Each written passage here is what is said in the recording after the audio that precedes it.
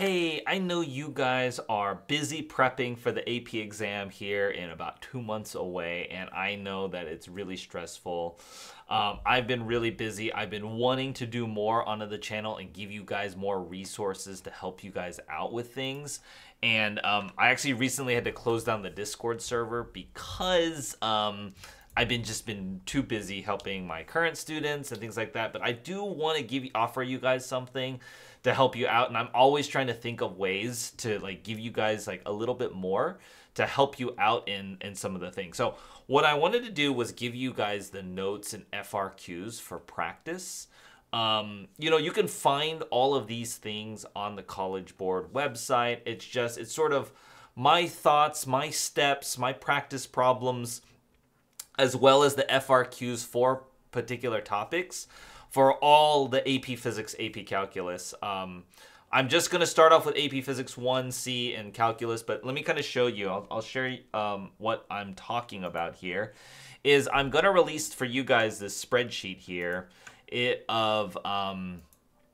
let me just zoom it in here. What you can see is that it's a Google Sheet. I'm going to share it. I'm going to put the link in the description below. And for all the AP Physics, what you'll see here is there's a Google Docs. And let's say you want to look up, let's say you're really kind of stuck on rotation or want some rotational practice.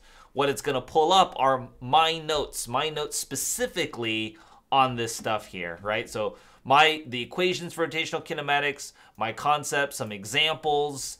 Down here, this is probably the most useful part, some of the AP problems.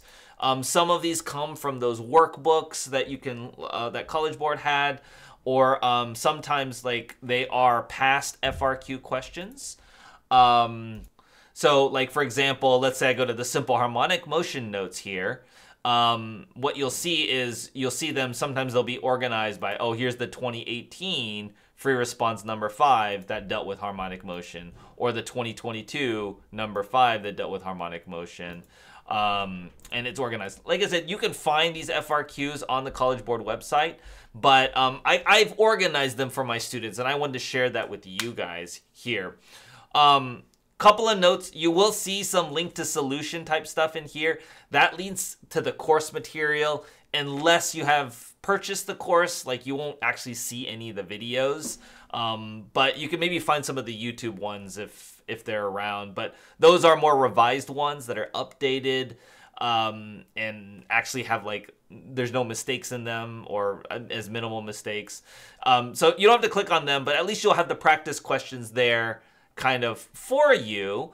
But yeah, the solution stuff only appears in the if you have access to the curriculum. So you don't bother clicking on them.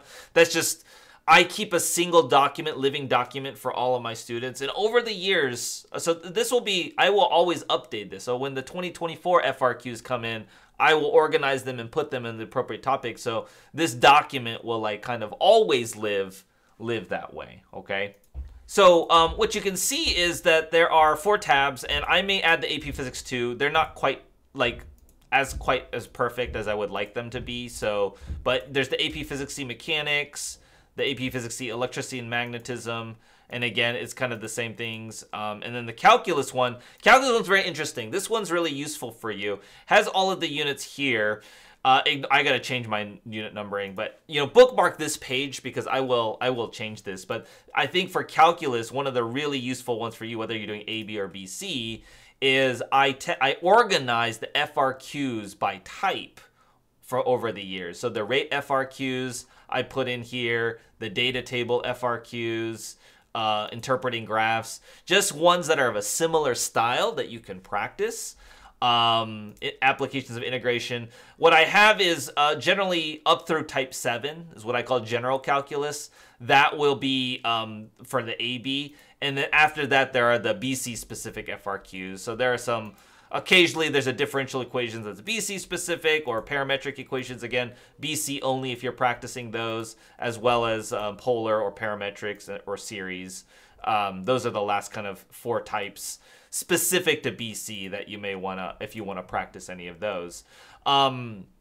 This one, the BC ones, I'm still filling out, but this is probably the most useful document for a lot of you. I think you'll find it really helpful to just practice and have them. And like I said, I will keep them up to date. You can find all of these on College Board if you prefer not to. If you prefer to just go to the source on the College Board website, look at old questions, totally fine. It's just I like to centralize it in one spot for practice for my students and things like that. Again, just like the previous one, link to solutions will only be there if you have access to the course materials, which you can purchase if you want. Otherwise, just use them for practice, honestly. There's usually an overview section on the calculus ones that'll just kind of give you like my general thoughts. Ignore the link stuff if you're not going to use any of that. So anyway, I hope that this is really helpful for you. I will try to build it out for statistics and some of the other in AP Physics 2. I do have notes. I don't want to make them totally shareable or public yet. But feel free to share this. Feel free to spread the links. This is something that I think I'm good to share with everyone that you guys can all look at. And I hope you really find this helpful as you're practicing things. So yeah, I just appreciate all of your guys' support on the channel. I wanted to make sure that I had something to give to you guys. And I'm always trying to think of that between the videos, between the lessons, notes. It's just one of those things that can be really helpful for you. So yeah, I honestly do wish you guys luck as you are prepping for your AP exams. If you have any questions, send them. I'm still doing the weekly questions. Even if it's calculus, physics C, or anything like that. I've been mostly doing physics 1 questions, but if you guys have questions on physics C problems or physics 2 or anything like that, send them over. I'm happy to take a look at them, give you an explanation, things like that. So I'll see you guys next time.